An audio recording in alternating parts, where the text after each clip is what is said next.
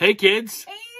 What's up everybody? Guess what? Welcome to our brand new month and our brand new theme. It's December and that means it is Christmas time. Woo! I am really excited. As you can see, Miss Christy is even more excited for Christmas. We are so happy that you're here with us today to celebrate our brand new month, our brand new theme, which is Christmas.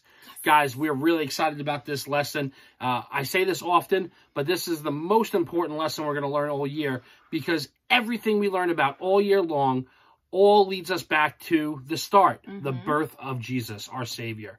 Everything else we learned about all year long is because of what Jesus did for us. Because of what happened. And what happens to this month where we celebrate his birth. So guys, we're really excited about this month. We're really excited about our theme. But as always, we're going to start off by praying, worshiping together, and then we'll get into our lesson, all right? Miss Christy, why don't you open us up in some prayer? Let's do it. Bow your heads, close your eyes. Dear Lord, we thank you so much for this new month and for this new theme. I pray that you be with us each and every day.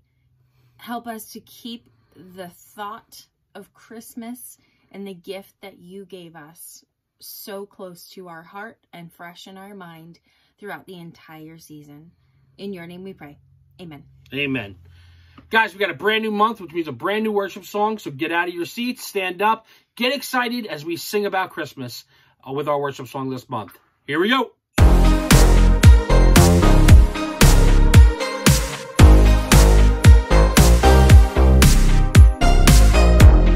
Long ago and late one night, angels came in glorious light, singing songs about a Savior that was born. He came down from heaven above to bring us perfect peace and love, and things would change forever on that Christmas morn. No better news was ever told. God loved us so, so much. He gave us his only Son to save us. The angels sang, the shepherds saw, and wise men came to bow. God knew everything we needed, and so he sent us Jesus. The greatest gift in the world is with us now.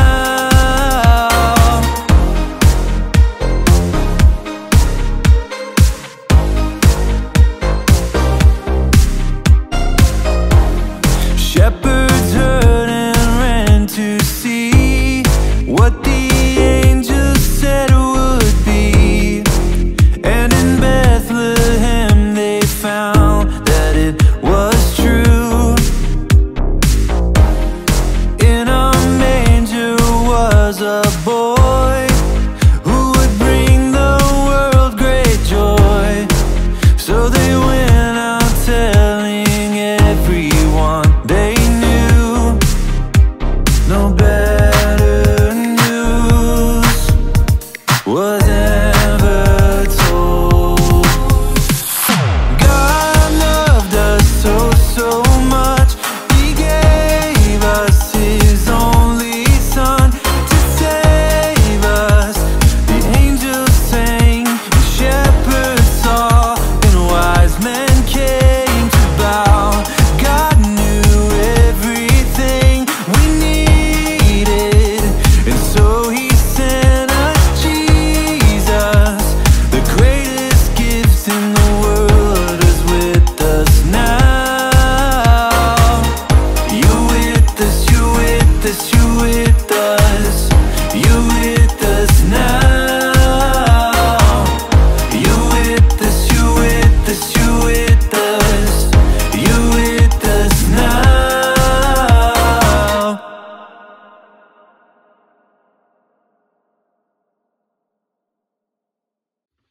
Jesus is the reason for the season. And Jesus is the reason we celebrate Christmas, which is our overwhelming theme of the month. I'm really all about these Christmas lights. The lights, the snowflakes. It's amazing. Okay, our theme actually is light show. Woo. And Miss Christy, why don't you read that to us? Light show. Let the Christmas celebration begin. And we all know that Miss Christy is very excited about the Christmas celebration. Like I said before, guys, I am excited too. You guys should be excited at home. The Christmas celebration, it is an amazing time where we get to celebrate the birth of our Savior, Jesus, and all the amazing things he's done for us. And Light Show is the theme of our whole month. Guys, Christmas is our life app for the month. It is really the reason that we're learning about all of this. The Christmas season is so important to us. And our big word for the month is Christmas. Celebrating Jesus, God's greatest gift. Guys, if you take away anything from this month, you should understand that God's greatest gift to us was his son, Jesus. And that is the reason that we celebrate Christmas. Getting presents is awesome. Having a great time with our families is obviously a bonus, okay? But the reason that we celebrate Christmas is because we're celebrating God's gift to us through his son, Jesus. And that's what we're going to focus on all month, all right? So, say it with me. Christmas. Christmas! Celebrating Jesus. Celebrating Jesus. Sorry, I didn't realize you were doing a read and repeat. All right, we'll try it again. Christmas. Christmas. Celebrating Jesus. Celebrating Jesus. God's greatest gift. God's greatest gift. All right. Miss Christy, I'm why not don't you... usually on the other end of that. No, I usually... got really confused. You usually do it, and I usually, but then I wanted to do it. But now we're going to do the memory verse, and you get to do it. You got it. All right, so why don't you tell us what this month's memory verse is? So, our memory verse is a really popular Very popular. verse. Probably like the most popular verse in the whole Bible. I would think so. You guys have probably heard this before. I would imagine. John 3:16, for God so loved the world that he gave his one and only son. Anyone who believes in him will not die, but have eternal life. Ooh, sounds like we got a message that we may have to check later. Probably from Jesus himself, if I had to guess. Probably. But, guys, listen, this is the reason why we celebrate. God gave us this gift, his only son, that we get to spend, if we believe in him, we get to spend eternity in heaven with God, with Jesus. Guys, this verse is not only the most popular verse in the whole Bible, not only the most quoted verse of the Bible throughout the whole world, the most recognizable, it's also probably the most important. You ready to read and repeat? I am ready to read and repeat. Okay. God so loved the world. God so loved the world. That he gave his one and only son. That he gave his one and only son. Anyone who believes in him. Anyone who believes in him. Will not die. Will not die. But will have eternal life. But will have eternal life. John 3:16. John 3:16. So guys, all month long, we're going to be looking at the birth of our Savior, Jesus. But our story today starts many, many, many, many, many years before that, where God started to put things in motion to get us to the birth of his son, Jesus.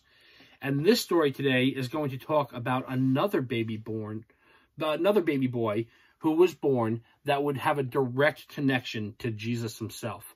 And we can see through our story today how God started connecting the pieces that we needed to celebrate the birth of Jesus. So let's pay attention to the screen and get ready for this week's lesson.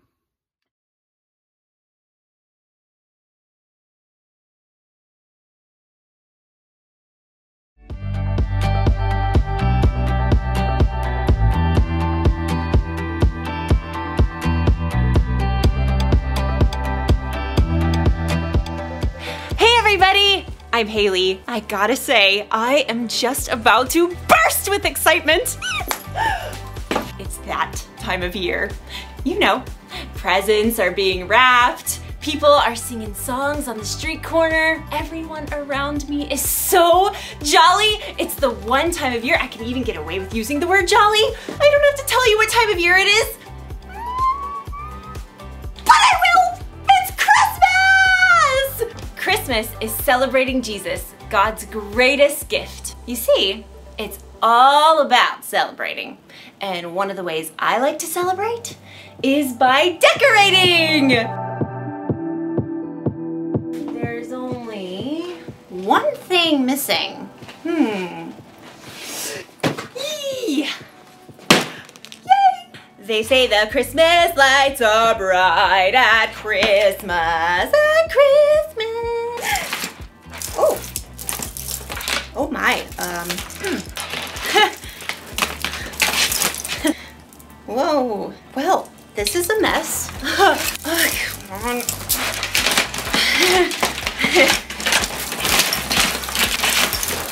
How did this happen? The lights were untangled when I put them in the box last year. Are they moving around in there? I'll never be able to untangle all of this. This is impossible.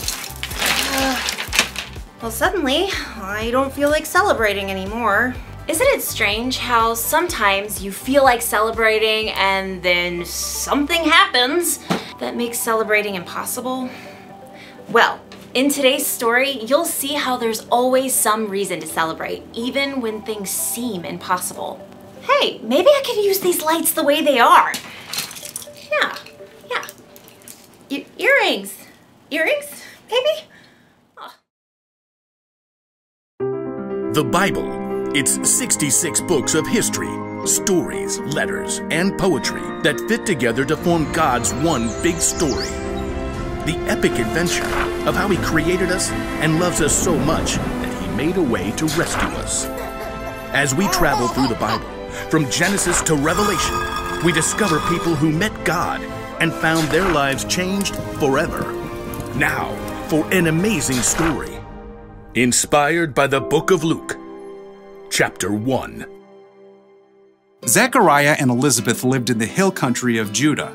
Both Zechariah and Elizabeth came from the family line of priests. But while many priests made a big show of their work just to impress other people, Zechariah and Elizabeth actually loved and served God. Dear God, help us to follow your commands in all we say and do. And please, please give us a child. Through many long years, Zechariah and Elizabeth had been unable to have children. Bless their hearts. They must have done something wrong for God to let this happen. But God wasn't punishing Zechariah and Elizabeth. In fact, one year Zechariah got an amazing opportunity. His group of priests gathered about twice a year in Jerusalem to serve God in the temple. Zechariah, you've been chosen. Me? To go inside the holy place? Each year, one priest was selected to enter the temple and burn incense before God. Now, with 1,000 priests in this group, this could have been a once-in-a-lifetime opportunity. Wow. Okay, I'm ready. As the other priests waited outside, praying to the Lord, Zechariah entered the beautiful holy place of the temple. Carefully, from a golden censer, he spread incense over glowing coals on the altar. The fragrance filled the air like the prayers of the priests outside. There, all done. But as Zechariah turned to go, bright light blazed up on the right side of the altar. Oh! A dazzling angel towered over the altar. Zechariah stumbled back. Do not be afraid, Zechariah. Your prayer has been heard. Oh, thank you. Which prayer? Your wife, Elizabeth, will have a child. A child? Zechariah struggled to think clearly. It will be a boy, and you must call him John. He will be a joy and delight to you. His birth will make many people very glad. He will be important in the sight of the Lord and filled with the Holy Spirit. He will bring back many of the people of Israel to the Lord their God, and he will prepare the way for the Lord. That's, but Elizabeth, how can I be sure of this? We're both old enough to be great-grandparents. The light burned even brighter, and Zechariah shielded his eyes. I am Gabriel. I serve God. I have been sent to speak to you and to tell you this good news. And now, you will have to be silent. You will not be able to speak until after John is born. That's because you did not believe my words. They will come true at the time God has chosen. Zechariah tried to respond, but no sound came from his lips. These words will come true at the time God has chosen. The light flared and then dimmed. Zechariah found himself alone again. Stunned, he staggered out of the temple. There you are. What took so long? Zechariah opened his mouth, but still no words came out. Didn't catch that. Zechariah gestured wildly, attempting to explain. Ooh, charades. I love charades. Mouth, duck lips, open, shut. Ooh, you can't talk. Why not? Something tall, wings, ostrich, flamingo. Aha, angel. You saw an angel. Although he couldn't speak, Zechariah finished his time of service and returned home. And in a short time, Elizabeth found out that she would indeed have a child. The Lord has done this. He has been kind to me. At last, the time came for Elizabeth to have her baby. Well, bless your heart if he don't have quite the pair of lungs. He's beautiful. Just look at that head of hair. 8 days after the baby was born, friends and relatives gathered for his naming. His name will be Zachariah, of course. Yeah, after his daddy. No, he must be called John. John? Honey, nobody in your family has that name. It ain't right. Everyone turned to Zechariah. Zachariah, that boy needs a proper name. Still unable to speak, Zechariah gestured. Oh, charades again. Hold on. Stick, carrot, ooh, he needs something to write with. As soon as Zechariah had a tablet and quill in hand, he wrote quickly. What does that say? I can't see.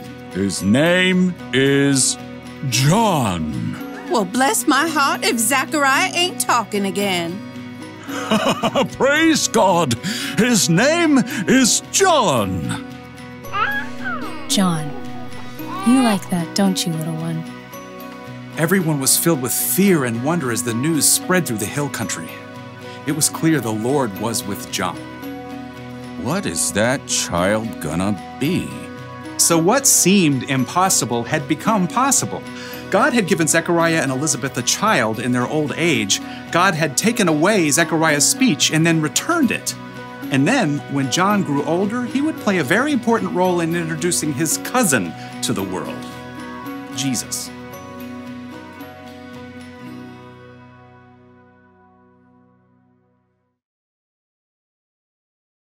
As I was thinking about today's story, an idea occurred to me. One thing I can celebrate today. So Zechariah and Elizabeth were too old to have children.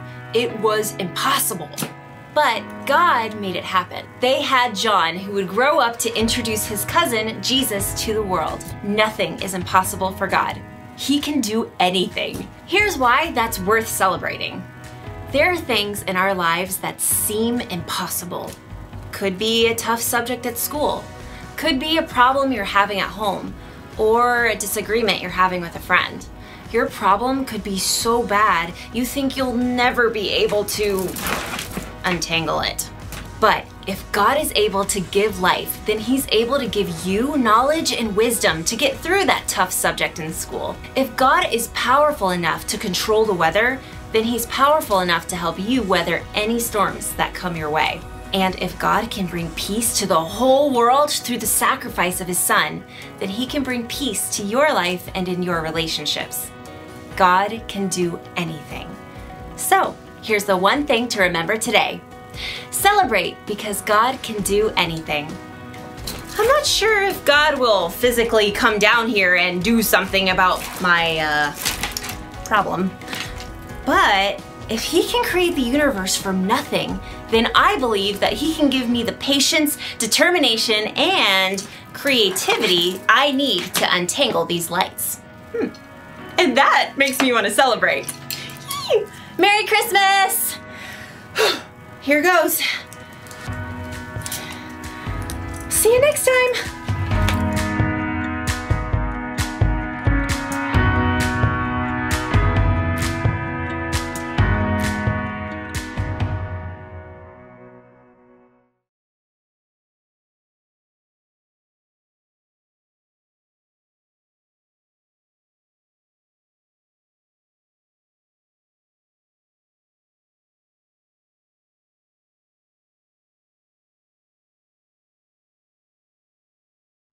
So, as we see in the story, Zechariah and Elizabeth had their son John, who would grow up to be known as John the Baptist. He was the cousin of Jesus. He even baptized Jesus. And cool. John was the person who actually was responsible for starting to introduce Jesus to the world.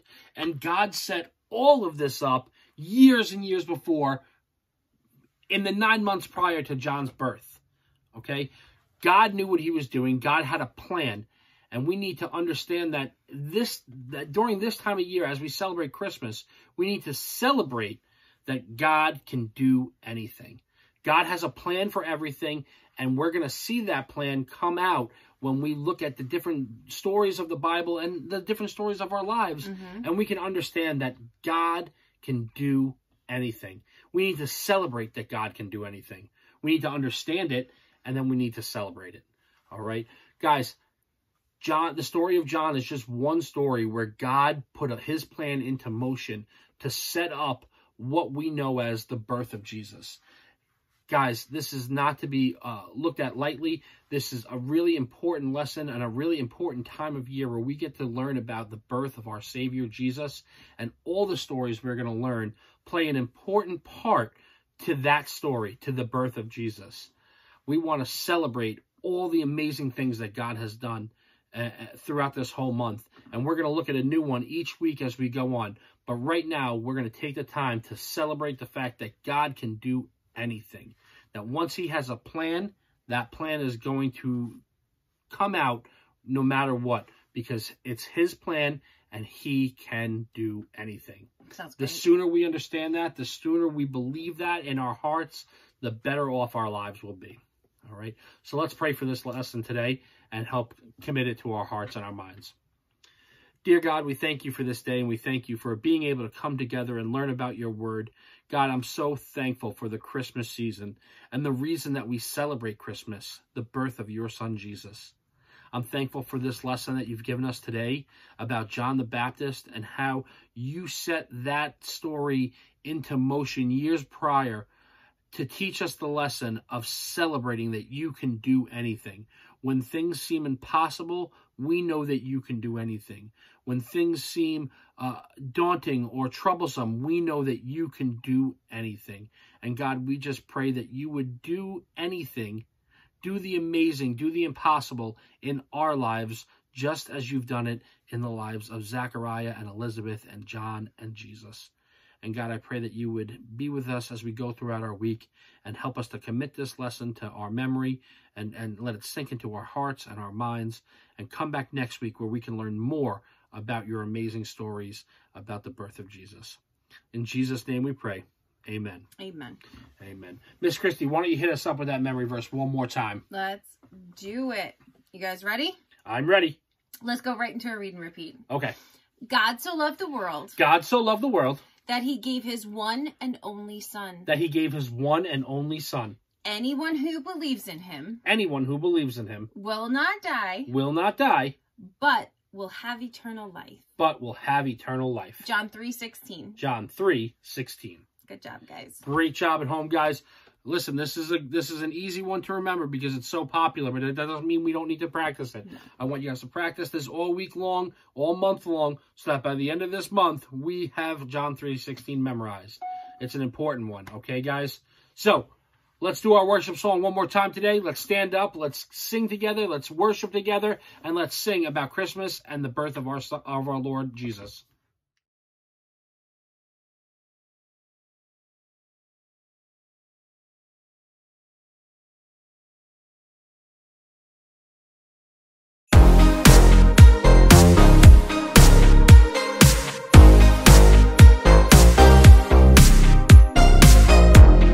Long ago and late one night, angels came in glorious light, singing songs about a Savior that was born. He came down from heaven above to bring us perfect peace and love, and things would change forever on that Christmas morn. No better news was ever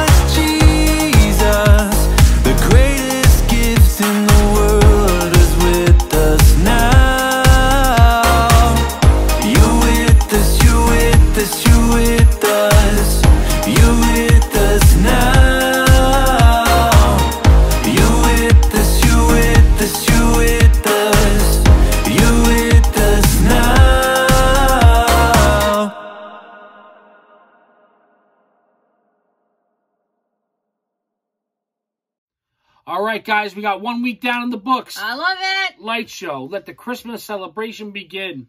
Guys, all month long, we're going to be super excited because this is such an amazing time of year. We're looking forward to spending the time with you, spending the time with our families, but most importantly, we're looking forward to celebrating the birth of Jesus. Are we going to wear these every week? I thought about that. I also thought about maybe having other creative ideas. We'll have to think about it. We'll get back to you. We will see you one way or another next week with a brand new lesson all about the birth of our Savior, Jesus. Guys, we love you. More importantly, God loves you, and we hope you have a great week. Bye. Bye-bye.